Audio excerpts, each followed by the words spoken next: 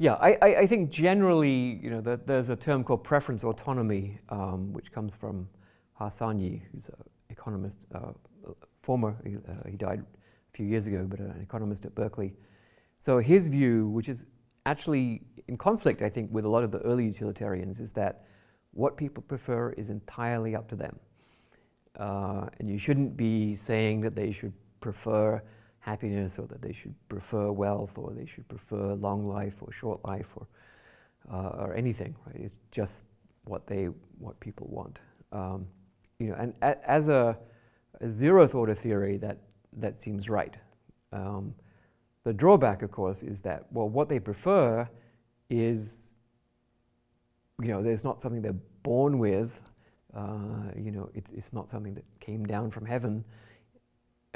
It's the result of their upbringing, their peers, their social context, their culture. And so there's a whole bunch of processes that are already shaping human preferences. And AI systems can't help but shape human preferences. It's inconceivable that we could have, that we could give everyone an incredibly useful personal servant without changing the way they think about things, right? How do we make sure they don't all become spoiled and lazy, for example?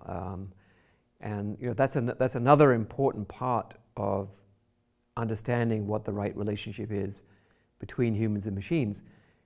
A simple-minded view of preferences is that you have preferences for things like, how much income you have, how tidy your house is, what kinds of food you have in the fridge, and so on. But it's not just that, right? It's also, did you actually make that income, right?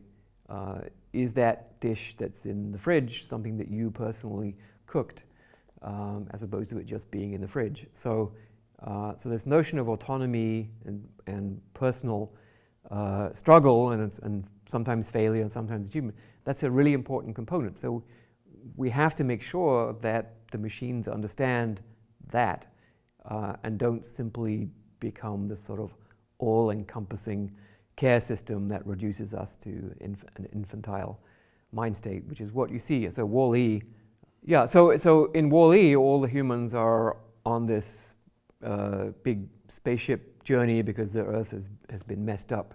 And they're on it for generation after generation, and they gradually become completely enfeebled. They become obese. They can't even get up out of their lounges, and they're completely unable to run their own civilization.